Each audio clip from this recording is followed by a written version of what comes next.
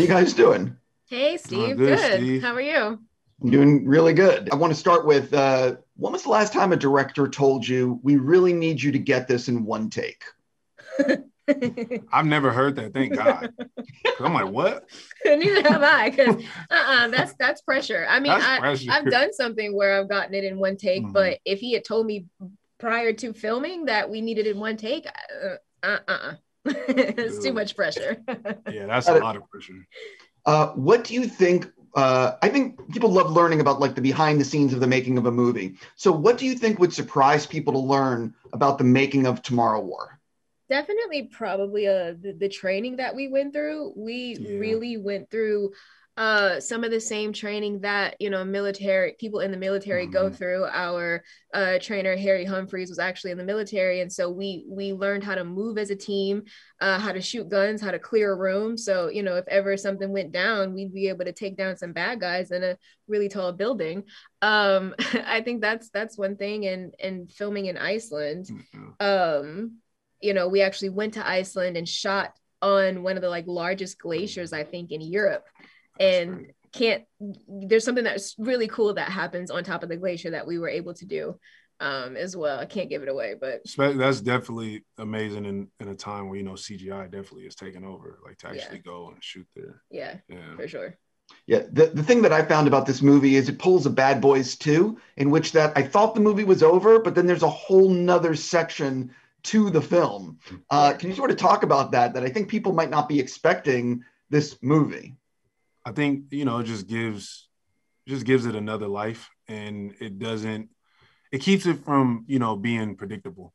We always want stuff to be unpredictable, so I think that's really the greatest thing about it, because you're right.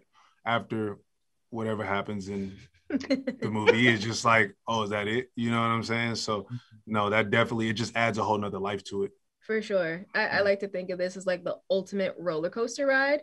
So as soon as you think the roller coaster is done, it just like speeds off again and takes you on another journey. I'm curious, what did you guys think when you first saw J.K. Simmons? I'm not sure when you saw him on set, if you saw him on set, because just to me, when I saw him, I'm like, oh, he could just beat all the aliens on his own. He definitely looked badass. It was crazy. I didn't get to work with him on set, but it was cool when I seen it. It was just like, yo, J.K. Simmons looks like a badass. This is fire. I'm in a movie with J.K. Simmons. Right? That's dope. Super badass. But when I first saw him, I was like, oh, he seems like a really cool guy. Like, he was so open and fun and just, hey guys, what's up? And then once he turned on his character, I was like, oh, that's the OG actor right there. I just always think about him in Spider-Man. Yeah. That's what it is. Completely. One of the things about this film is that it was originally going to be released by Paramount in theaters, and now it's coming out basically 4th of July weekend on Amazon. And I'd argue a lot more people are going to watch this movie because it's going to be on Amazon. Can you sort of talk about that? I love that you argue that. I love that. You think otherwise? No. Oh, okay. I actually don't. I'm kind of in question. I'm like, yeah, it's a great movie. You don't want to miss it, but it's like, I've loved that you feel that way, because that's what we want. We want so many people to watch it, and that's the beautiful thing about streaming, is the access people have. Yes. And I didn't even think about it being out 4th of July weekend, basically. So I didn't put 2 and 2 together. July 2nd, I'm like, oh yeah, July 4th coming up. That's amazing. Yeah. I love that. Yeah.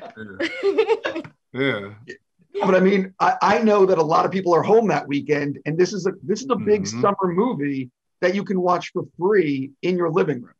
For sure. And it's a safe way to celebrate, Independence Day, and a good time to just bring the whole family together and hug on your loved ones and just have fun.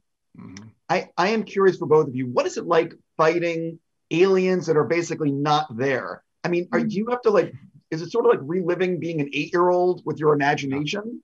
Yeah, that's exactly literally right. what it is. That's exactly right. For sure. That's literally what it that's exactly right. You hit it right on the head. You definitely did.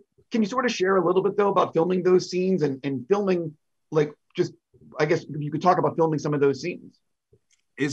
I know for me, I had a reaction moment in it, and it's literally like nothing there. You know what I'm saying? You gotta really imagine it. it's weird, you put people in situations. We watch a lot of movies. We've all been through a lot of feelings, and I think sometimes, no matter what setting you're in, a feeling is a feeling.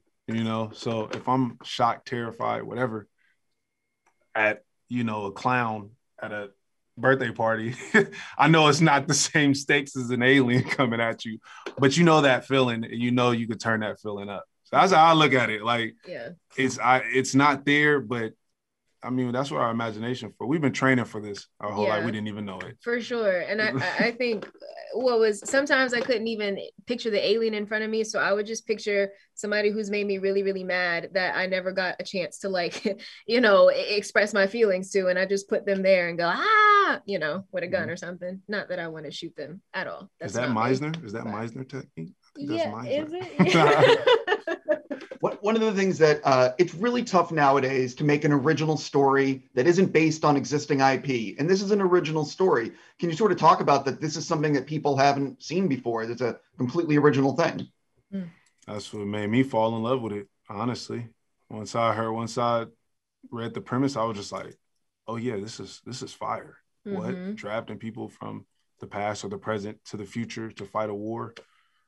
That's 30 years in the future of what it was. Mm-hmm. That's like, I mean, I was like, this is it. Like, this is the type of stuff I want to be a part of. For sure. And it was cool too, because it speaks a lot to today's times, I think, with, how we have to rely on science to sort of help save humanity. And also, I think what was cool and original about this film is that the women were just as badass and in power as the men were. So there wasn't necessarily some sort of egoic power struggle that had to happen between the two sexes, because everybody's on the same page and we're just here to save humanity. So I thought that was really original too. I also am a big fan of Larry Fong, who is your cinematographer. Can you guys talk a little bit about working with Larry and maybe what surprised you, what impressed you? Larry's a musician, a magician. Yeah, nah. Not with the camera. He's like an actual magician. He was like doing card tricks and things. I like watching him on set. Like, he's so in his zone. Yeah. Like he's locked in. Yeah. And I'm just like, for me, I'm just happy to be here. Like, this is crazy to just work with him and, hopefully work with him more in the future. I thought just him in his zone was just amazing to me. Yeah, he's genius though. With what he does. He's he's kind of talented. Now, as actors, do you pay attention to like the lenses and stuff that they're using, so like where the camera's going to be, or how much are you sort of just like, I can't think about that, I got to focus on the performance? Sometimes for me, it's sometimes. I think I got into it more. There was a film that I shot after this one, and I started paying attention to it more because, I mean, someday I would love to be behind the camera. So, and I think it's also important as an actor to know how wide or tight the shot is. So if you know what lens they're using, you know how much wiggle room you have in terms of movement and things like that. So, yeah. On that note, I got to stop. I'm just going to say congrats. Hope it's a huge hit. I know everyone's going to watch July 4th. Thank you so much for your time. Thank you so much. Have a good one. I appreciate you.